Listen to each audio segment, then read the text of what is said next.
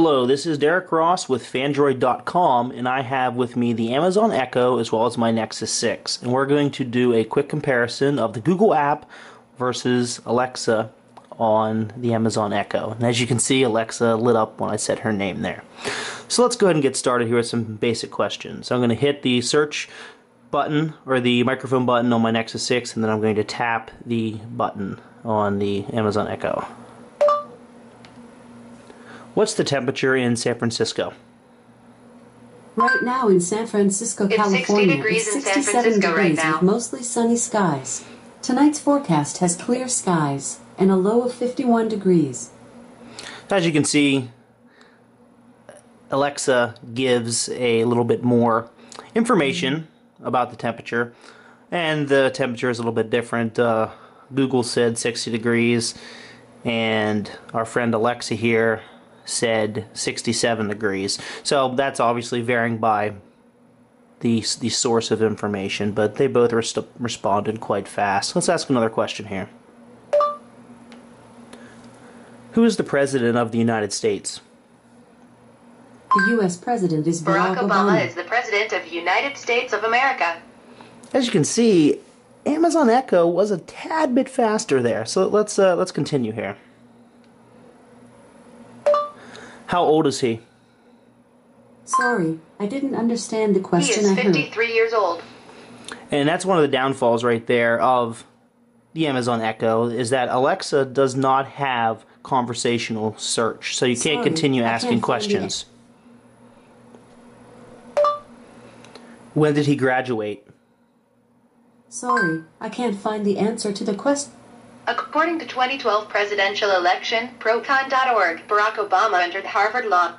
Now, as you can see, once again... Sorry, I can't find the answer to the question I heard. As you can see, once again, conversational search is definitely a plus with the Google app. Now let's do something that Alexa does excel at. I'm not... I can't find... Listen to Daft Punk Contact. Contact by Daft Punk. Listen to Daft Punk Contact. Play Contact by Daft Punk. Now, besides the two fighting there for a second and hearing each other talk, you can see that they're both playing right now, and you can hear them as well. One of the things, though, that Alexa does better, turn the volume up, and Alexa made it louder. Alexa, stop. Okay, Google. Okay, Google. Okay, Google. So you can't do that. I can't tell Google to stop playing. I really wish I could, but Alexa is better in that regard. I'm not sure what you meant by that question. And I can't keep referring to her by that name, because she's going to keep popping up and causing problems. So let's move on.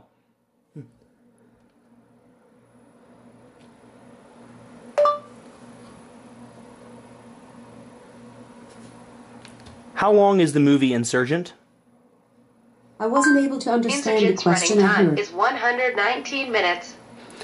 Let's try that again, but I don't think Alexa knows movie information. How long is the movie Insurgent? I wasn't able to understand the question I heard. Okay, let's try something else. Who's the governor of Pennsylvania? Pennsylvania's political leader is Tom Wolf. The governor of Pennsylvania. Now, of course, with Google, I could continue asking questions about Tom Wolf if I wanted to. With the Amazon Echo, you cannot. Let's try something else here. Set an alarm for 10 p.m. Alarm set for 10 o'clock this evening. Setting alarm for 10 p.m. Now, in all these cases here, Alexa, and she's going to pop up here, is slightly faster than Google's offering, and that's very nice. There's no delay. Alright, let's ask another question here. What was the score of the Penguins game last night? I don't know the score yet Penguins for the beat the Pittsburgh Coyotes Penguins 3-2. game at 7:30 p.m. earlier today. So Google gave me the score from last night's game, whereas the Amazon Echo was trying to get information from tonight's game, even though I clearly said last night. Let's give him the Amazon Echo another shot here. What was the score of the Penguins game last night? I don't know the score yet for the Pittsburgh Penguins game at 7:30 p.m. Alexa, earlier today. stop. So she wants to get the score of today's game and not last night's game, which I clearly asked. All right, let's ask another question here before we wrap up. How old is the oldest living tree? Sorry, I don't know the answer. 5,000 years, according to Mental Floss, Methuselah, a bristlecone pine tree from... So obviously, Google's knowledge graph is more extensive than what the Amazon Echo can tie into. Google, in their knowledge graph, provides more information and sometimes better information when comparing the two. The Amazon Echo, though, is quite useful for playing music, controlling music, manipulating music. You can change the volume up or down, pause, play, resume, stop, fast forward, rewind, skip songs, and it all works quite well. Whereas the Google app doesn't do anything whenever music is playing. So we have to give the Amazon Echo points in that category. But when it comes to a comparison in Google search, I think that the Google app is far superior in that regard. Once again, this is Derek Ross with Phandroid.com, and we are comparing the Amazon Echo to the Google app. Thanks for watching, and stay tuned for our full review.